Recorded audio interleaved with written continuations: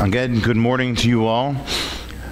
One announcement that I forgot to announce was last week we honored our veterans, and again, thank you veterans for your service to our country, and we gave each of you a gift bag, and we had some left over, and I meant to make this announcement as well, but if you have a family member, maybe there's someone within your home, your immediate family, that could use a blessing, especially at this time, they're a veteran, please take the remainders, or maybe you didn't stand up, maybe you didn't get a bag, please grab one on your way out. On your way out this door, to my left, to your right, they're on the table just near the coat rack. So please grab a bag on your way out if you have not received one, and then if there's any left over, please feel free to take them for a friend, a loved one, that's just a way for us to be a blessing to them and just to honor our veterans. Again, thank you. Thank you again for your service.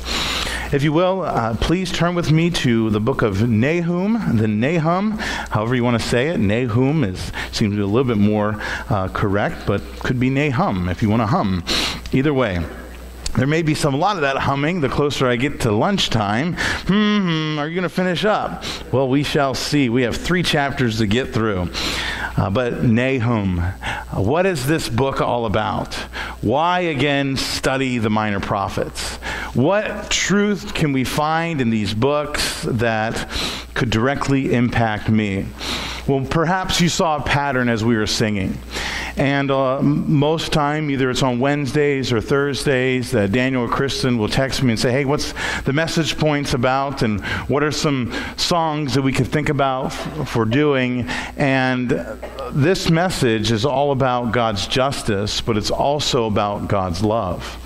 And remember that we will never know the depths of God's love if we did not know of God's wrath. We would never understand truly what we've been saved from if we didn't know the sins that we were committing.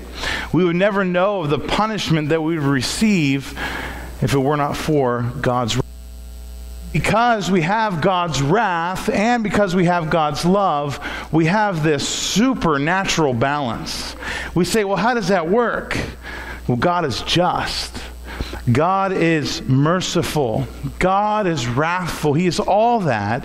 And in that characteristic of God, it is perfectly balanced. You and I don't possess that. It's supernatural. It can only be God that can do that. Oftentimes we try to be righteous, but sometimes we fall. And know that God is always righteous. God will always do what is right. And we find that here in the book of Nahum.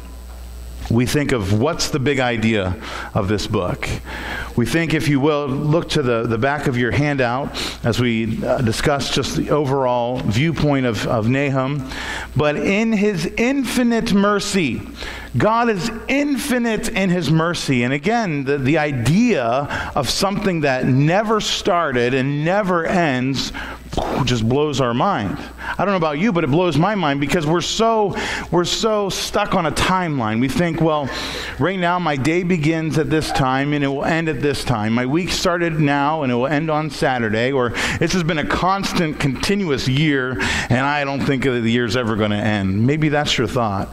But the idea of infinite, that God is eternal, sometimes doesn't make sense to us, and we even find in the pages of Nahum he describing that about God. But in his infinite mercy, God always reveals himself and his ways before he demonstrates his power.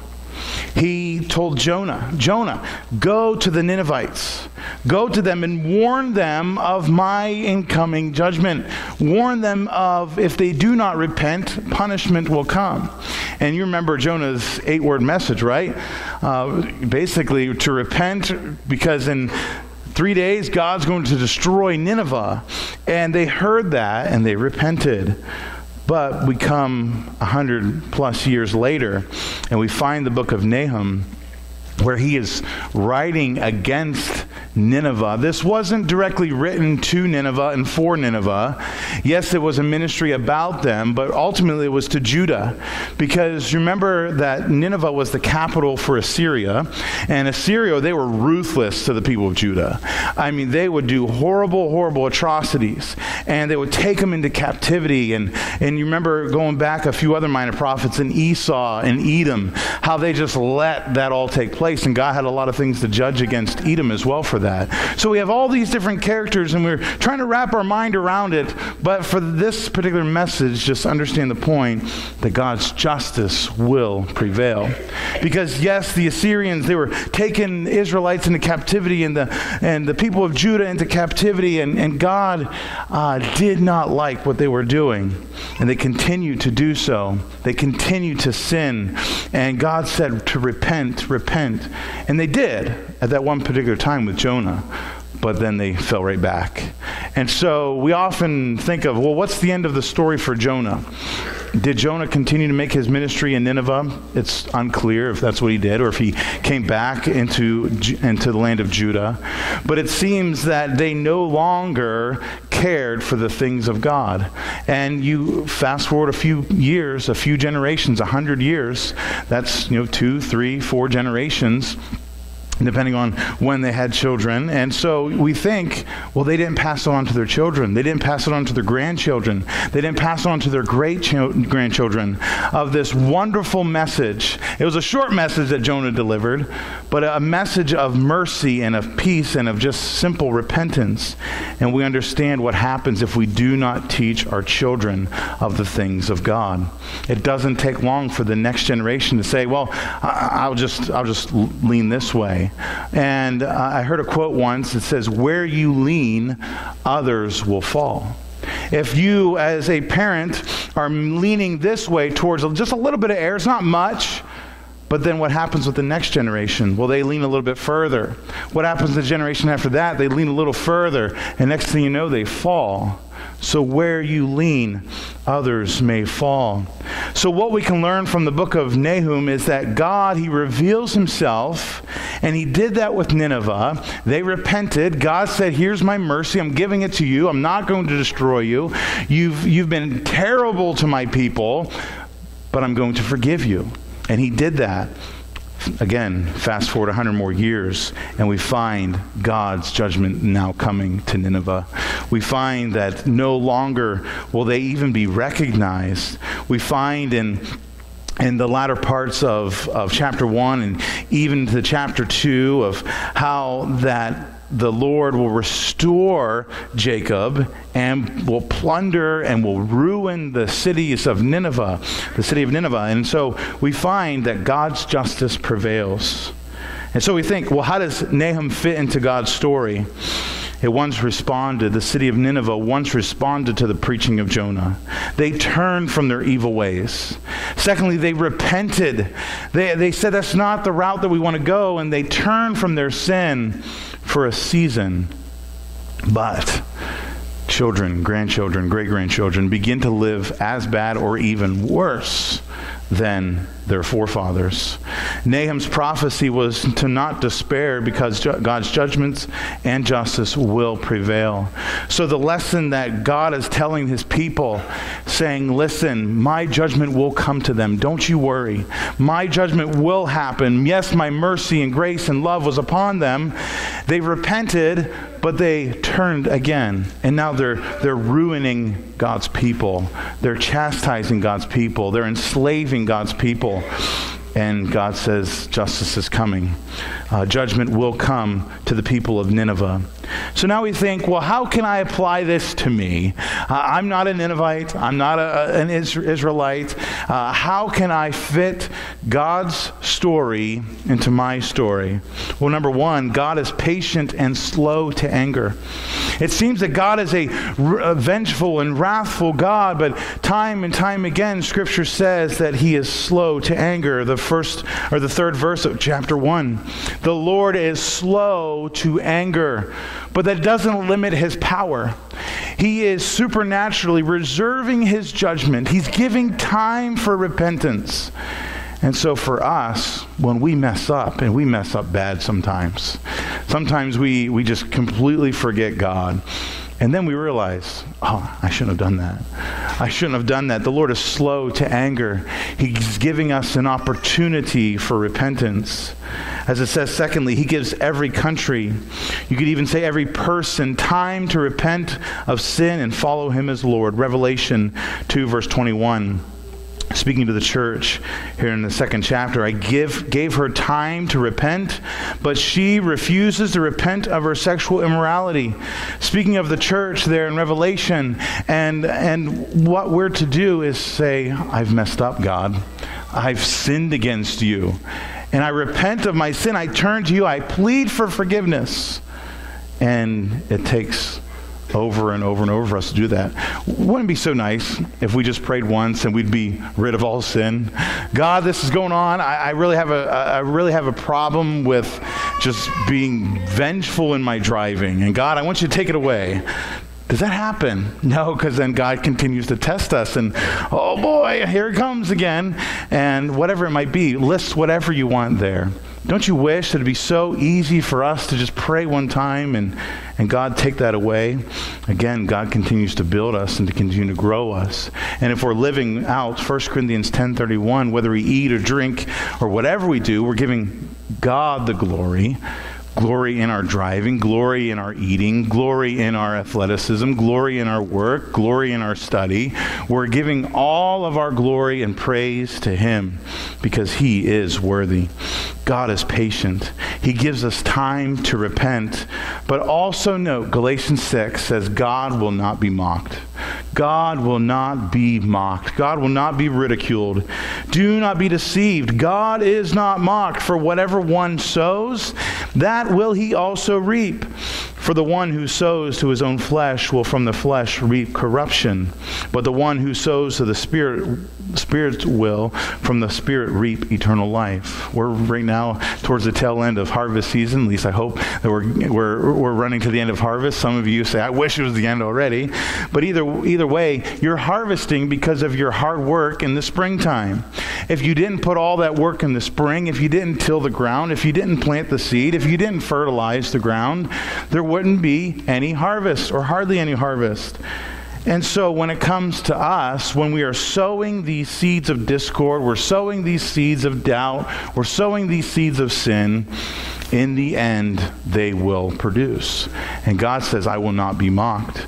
God's judgment will come.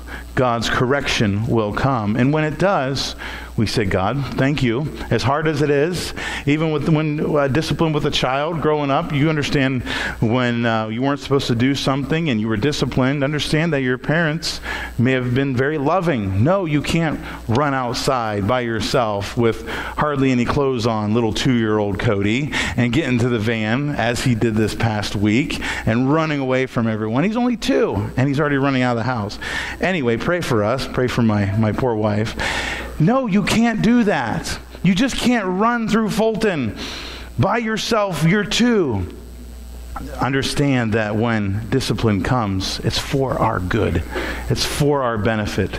It's driving us to that timeline of instruction. And that's what we're reminded of here in this book of Nahum. When, again, Jonah preached this repentance on the streets of Nineveh, the people responded, and they were joyful in that. But then again, 100+ years later, they fell back. And it's to remind us that we need to continue staying on top of our sin. We need to say, before the sun goes down, I need to say, God, I've messed up. I've sinned today. Help me and forgive me. You wake up the next morning and guess what? Your sins are forgiven. God forgave your sins last night when you asked him to. And you wake up in the morning and the psalmist says that his mercies are new. God gave you another day, another opportunity to give him glory. We are reminded that Nahum is the complement to Jonah. Jonah, he celebrated God's mercy. We can see that celebration. Maybe not necessarily Jonah did, but we can celebrate God's mercy. But Nahum marked the relentless march of God's judgment against sinners. So now we come to the text itself. What can we learn from this book? Well, a couple of questions that I have, and the first is being this: who is God? We really see who God is here in this text. We understand that when we read through, we see a side of God that we often cloud. We see a side of God that still remains true in 2023, and that is these verses. Number one, that the Lord is a jealous and avenging God. We say, well, I was always taught that being jealous was bad. Well, here, God is just. God is just in his jealousy. He used Hosea. You remember when we studied Hosea? Hosea went and got a woman out of prostitution, and God is saying that this is like the picture that I have with my people Israel, that you keep going after other men, you keep defiling yourself with other gods, and God says, I am your God. Every time you defile yourself and go to another kingdom and try to get that God to help you, it hurts me. And you and I, we still do the same thing today. We sometimes go after other helps instead of God. We sometimes go after and pursue other idols so that we can try to make ourselves feel better over our sin, but that's not God. God is a jealous God, an avenging God. He is avenging and he is wrathful.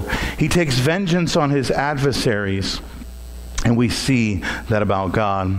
A few truths about God is, number one, that God is alive. God is alive. The God that you serve, the God that you pray to, God the Father, he is alive. Jeremiah 10 reminds us of that. But the Lord is a true God.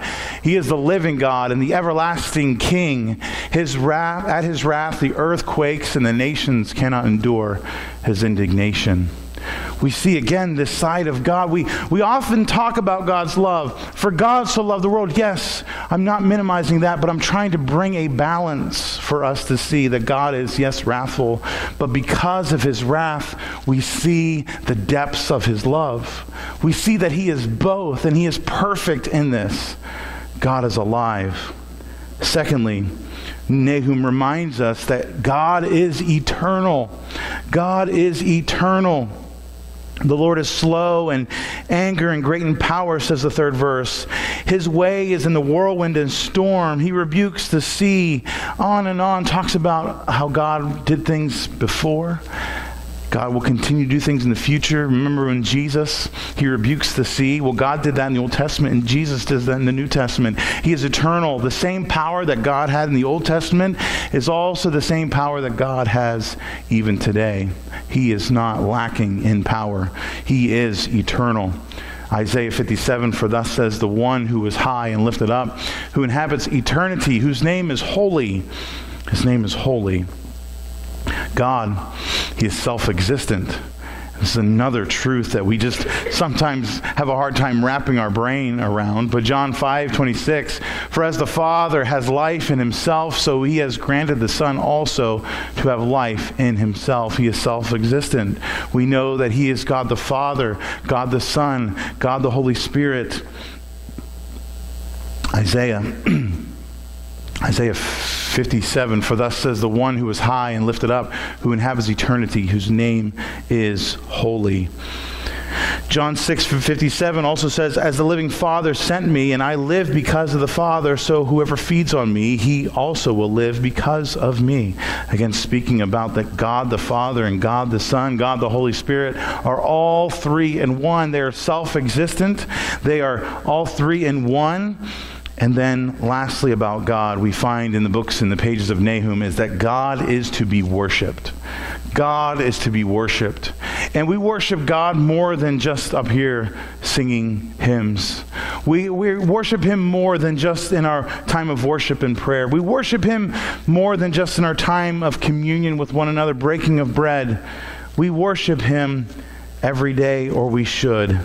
Daniel 6, verse 26, I make a decree, this is the king, that in all my royal dominion, people are to tremble and fear before the God of Daniel, for he is the living God, enduring forever.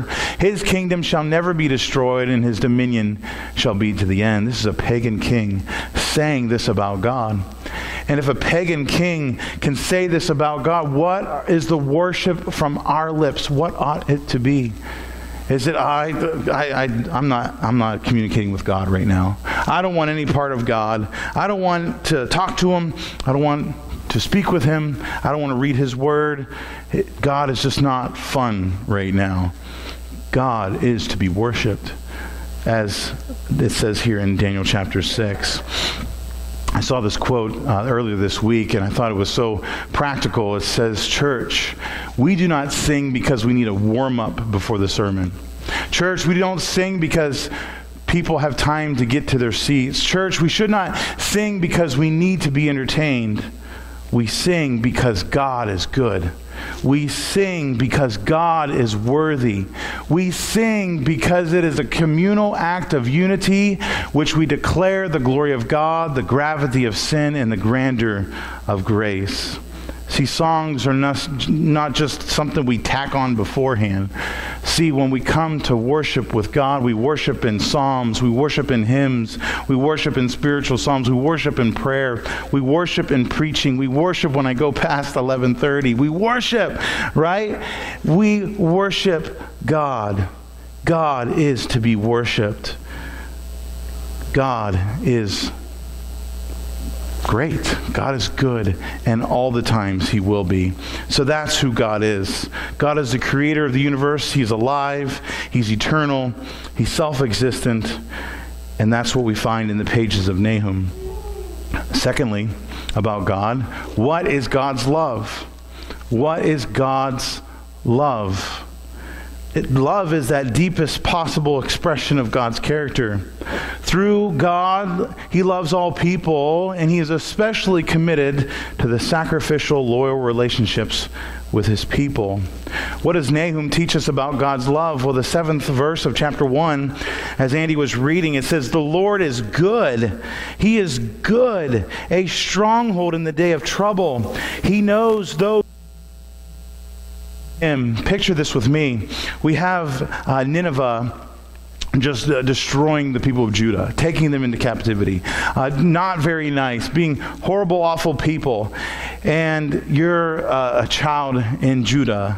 Maybe you're a teenager. Maybe you're a young 20-something-year-old. And you find the book of Nahum. You find the letter. You find the scroll. And it's speaking that Nineveh is going to be chastised. It's like getting the newspaper and us getting like the newspaper like a few days early. And maybe we're in war, maybe we're in conflict, and we see the headline is, God is good. We see in the headline that Nineveh is going to be destroyed.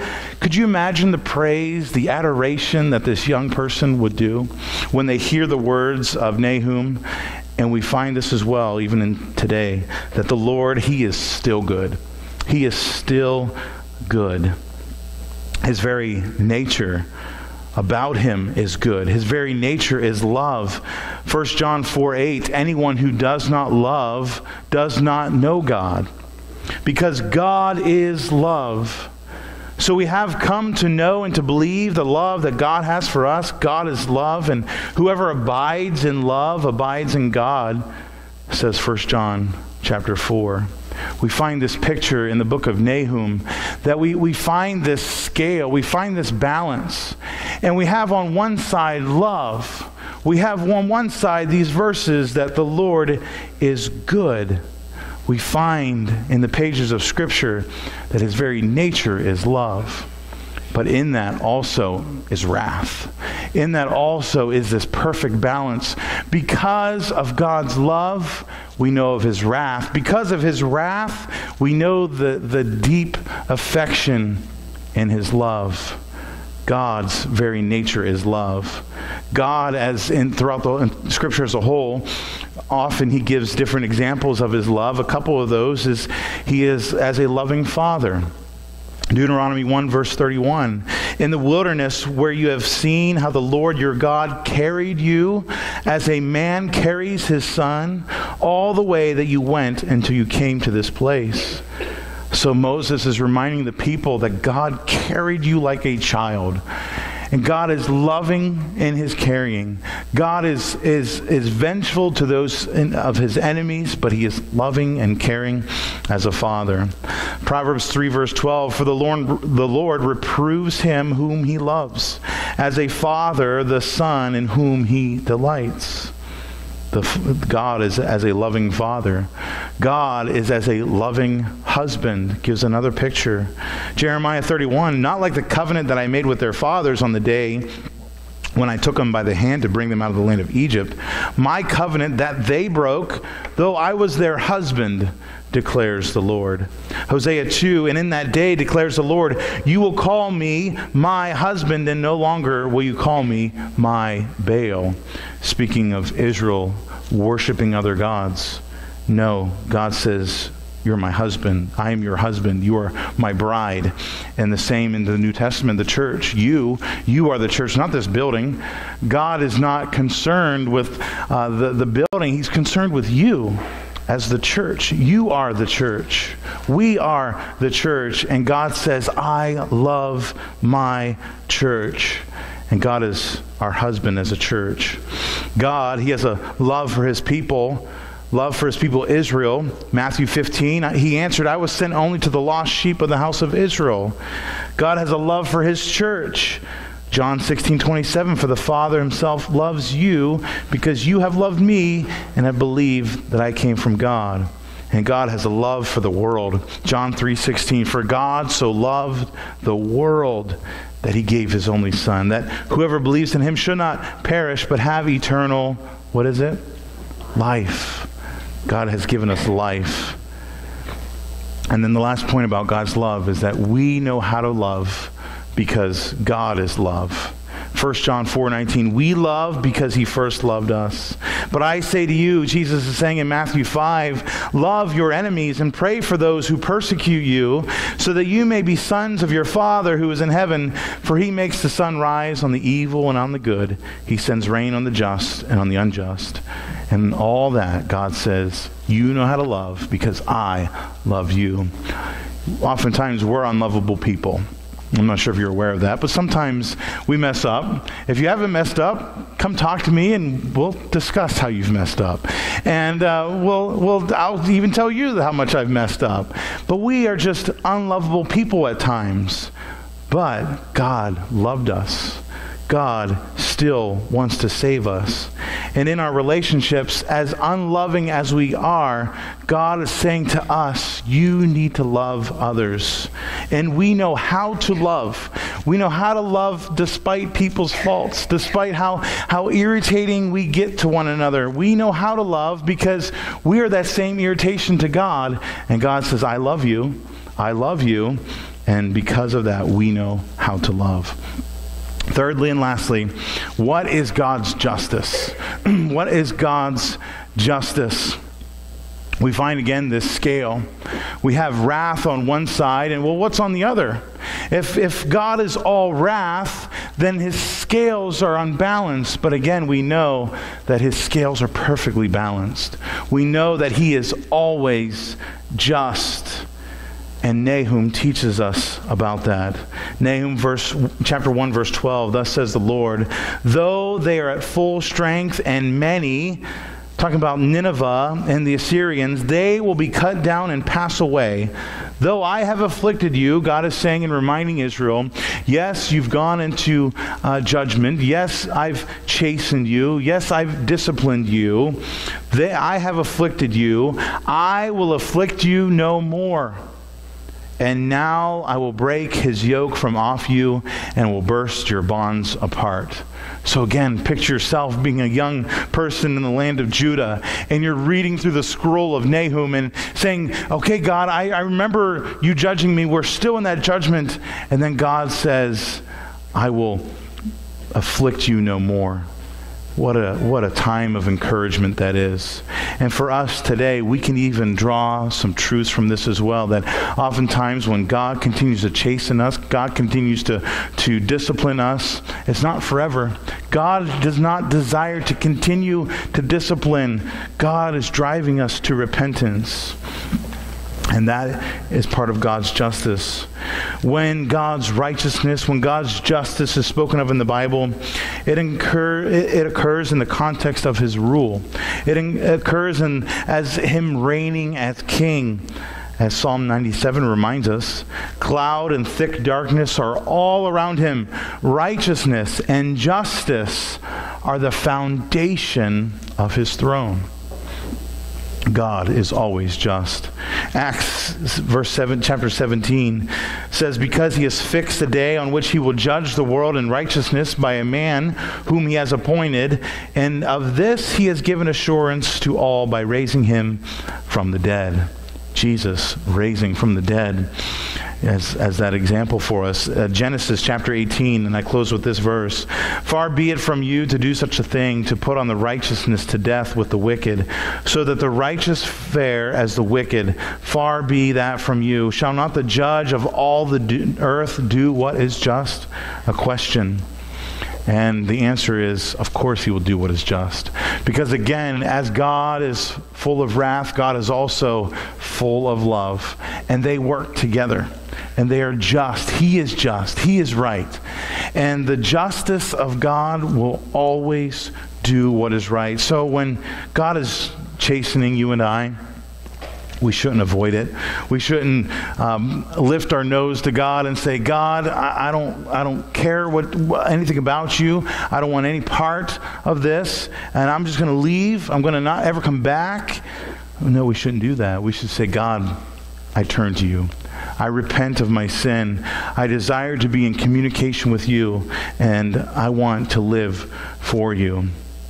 The song that we're going to close out is, and can it be? And the first verse goes like this, that, and can it be that I should gain an interest in the Savior's blood? The Savior's blood is what can cover your sins. Not just that, but it can also blot out your sins. Have you ever had a stain in your shirt and you take the whatever the detergent may be or whatever supplement you're adding and you're blotting out that stain? You're completely removing it. Well, that's what God can do with your sin. For me who him to death pursued, and then it speaks of his amazing love. How can it be? We often question, we often wonder about God's love. But God is loving, but he is also of wrath. So as we close out by singing, and can it be, think of those way they work together. God is just. He will always do what is right. So church, will you please stand? We're going to close out by singing, and can it be. Father, you are good. You are just. You are righteous. Lord, you are full of mercy. You're eternal. You're also full of wrath. And Lord, we just pray that we will see your love, but we will also see our sin. We ask, God, that you will come before us, prick the hearts of those with this message and help them to understand that, yes, you're loving, but also you do not tolerate sin. Help us to repent. Help us to gain communion with you so that we may live for you and with you. Thank you for this day. Thank you for the book of Nahum. I pray that it'll be a blessing to many that hear. We ask in Jesus' name. Amen.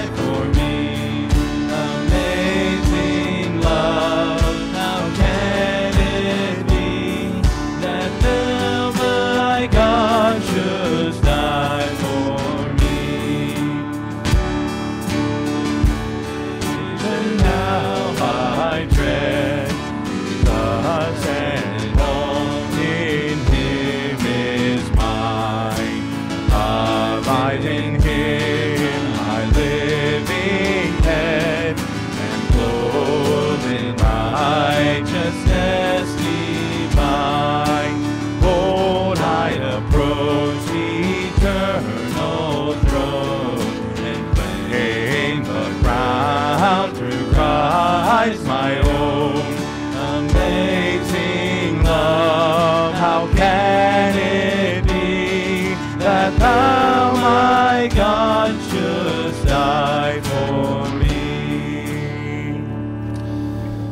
We will be eating after this. I'll pray for that. It's over at the FBT Center.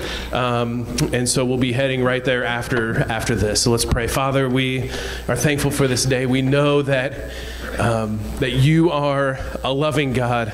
That doesn't mean you don't have wrath, because you do. Because you hate sin. You hate things that are not from you. But you loved us so much that you died, that you bought us and redeemed us back out of that. That you have made us your own, and we thank you for that. We pray this morning for this food that you've given to us. We thank you for the fellowship time that we'll have, the time that we can get together and enjoy a meal and just enjoy friendship and fellowship. And we thank you for this in Jesus' name. Amen. Have a blessed week.